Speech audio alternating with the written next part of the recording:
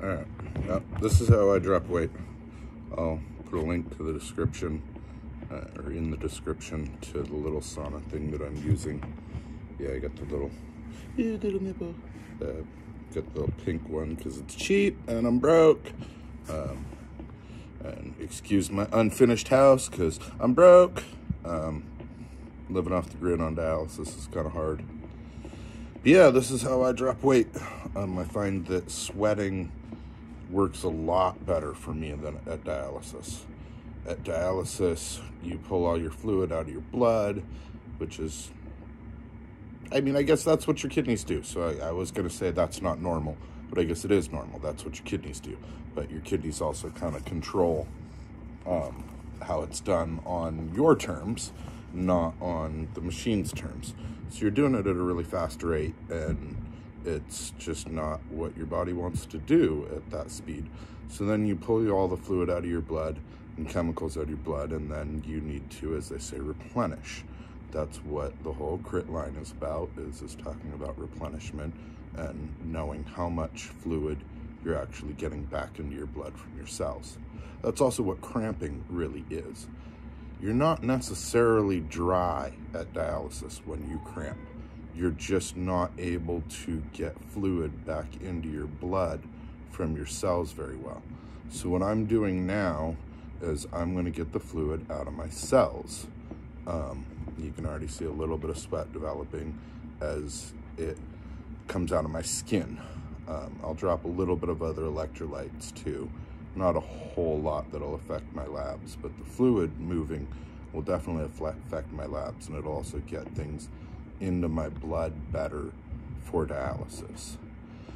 The biggest thing about this is that I feel good afterwards, and that I can go drink fluid and not do what I call the yo-yo effect.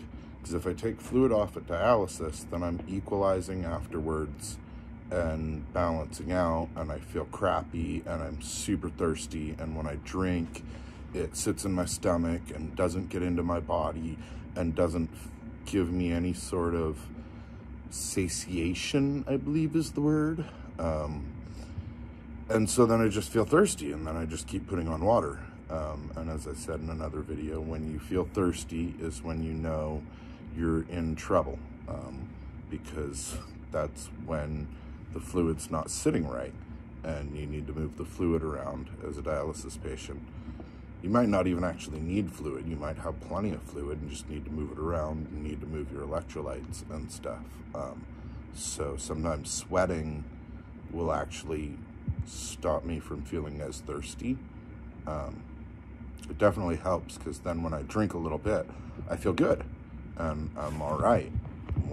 If I pull any sort of fluid off at dialysis, I feel terrible.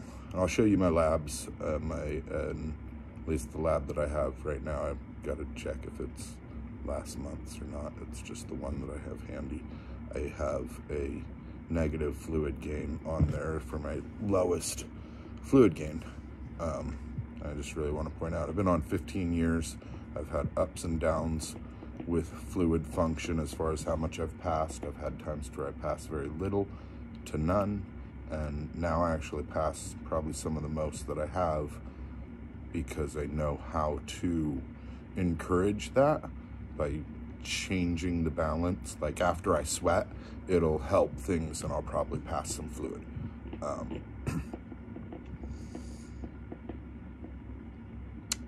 So yeah, this is how I manage fluid.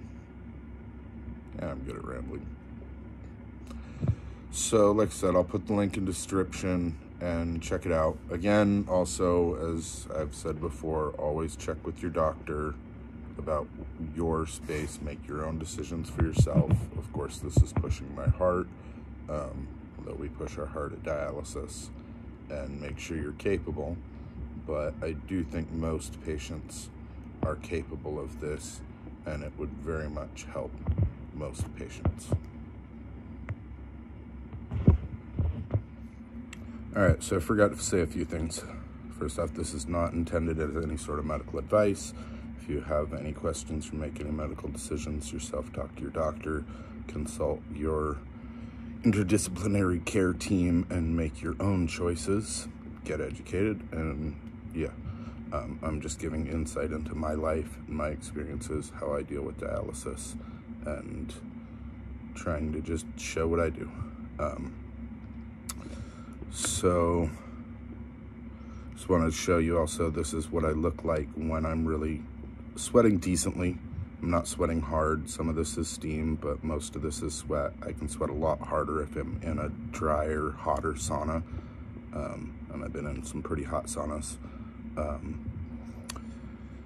And I also wanted to say that I have had heavy fluid gains. I do know what it's like to struggle with fluid.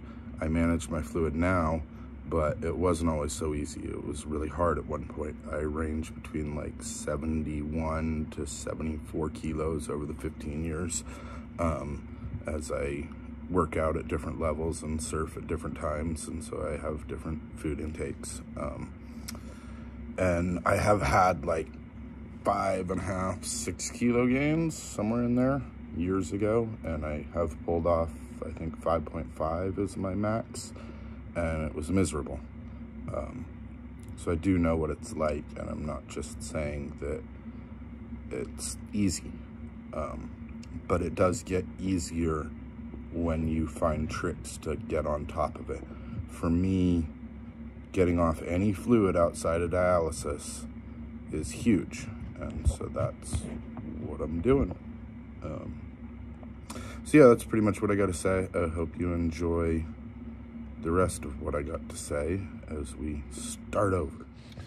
All right, so it's been a little while after sweating. Had a little time to equalize. I just wanted to show the difference in my face. You can see how much the bags under my eyes have changed. Still got some on this one, but not nearly as much. You can see how much fluid I was able to get out of my face because I had fluid around my eyes.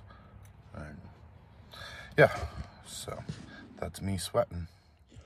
All right, so it's the end of the day. I got back from dialysis. I dropped 2 kilos from 73.8 down to 71.8. Definitely a bit dry. Not that that's a problem. It's really easy to come up on fluid. But I just really want to show another example of like how long it takes for the fluid to get out of the cells into the blood. Like you can see the difference in my face now. And I really should have been more aware that I had fluid sneaking up on me. I didn't really feel it, but it definitely affects my performance in the surf. Any surfer would think if I told them I'm going to put 5 pounds on you and water down your blood and make you hungover, they'd be like, what are you talking about? So yeah, 2 kilos is a bit. Like I said, I just wanted to show you can see the difference on my eyes at the end of the day after treatment and after sweating, how much the bags have disappeared and how different it is.